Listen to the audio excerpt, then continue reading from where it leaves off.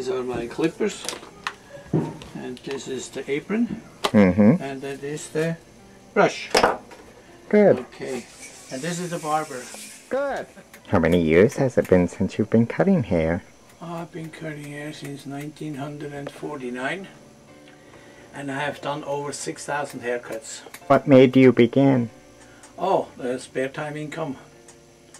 We had no barber in our village, so I saw the possibility to make a few francs, and I sent out postcards to all farmers who had boys that I'm offering my services for hair cutting.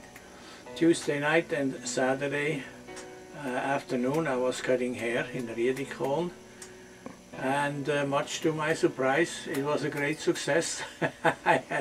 I had people coming with clean hair, filled with cow manure, with hay, with sweat, full of sweat. I had them all until one day a woman was ringing my doorbell, and I said to her, "Can I help you?" She said, "Yeah, I came for a haircut." I said, "Well, young lady, I don't do ladies." She walked right by me into the hallway of our apartment and our house, saying, "You do now." And I couldn't chase her away. I said, "Well," after she said, "Well, you have been doing my whole family all these years, so it's about time that you learn something new." And it was a success. She was very, very pleased the way I was managing her hair. It was just a regular haircut. No dressing, no nothing. Why I didn't want it.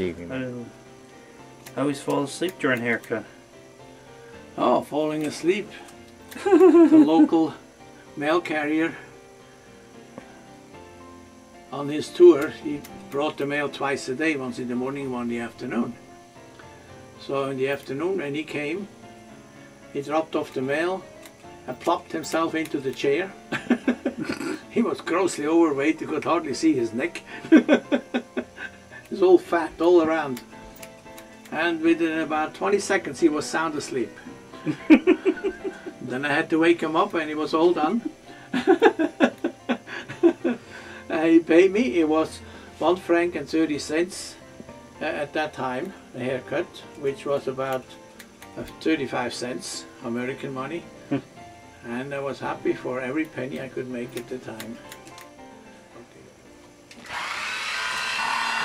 The most difficult haircut I ever made was on a 2-year-old little boy. He was so stubborn. I had to call my mom for help, and the boy's father, and Mutti. The 3 of them were holding the boy, and I was cutting his hair. The sweat was running down and the tears, everything was sticky. He was screaming.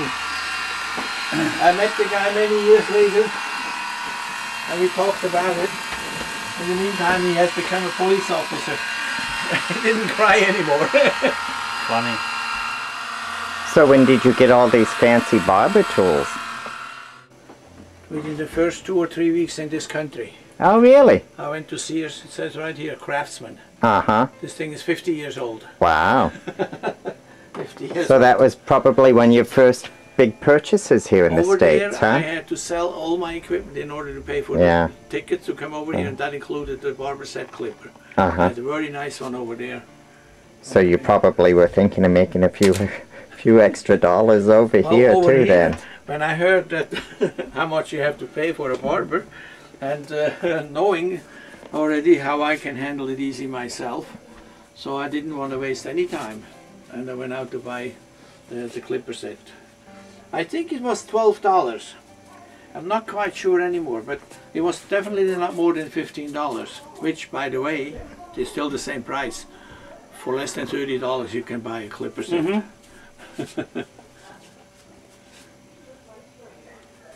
Okay, Meyer. Thank you. You're welcome. Yeah, looks good. Turn around so that the Oh, I gotta get a close-up of the ears again. Okay. Oh, I forgot something. It's the nail sticking out a little bit. Piercings at no charge.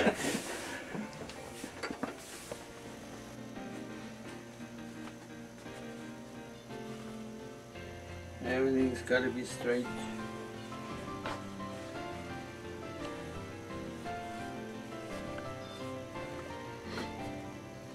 Okay.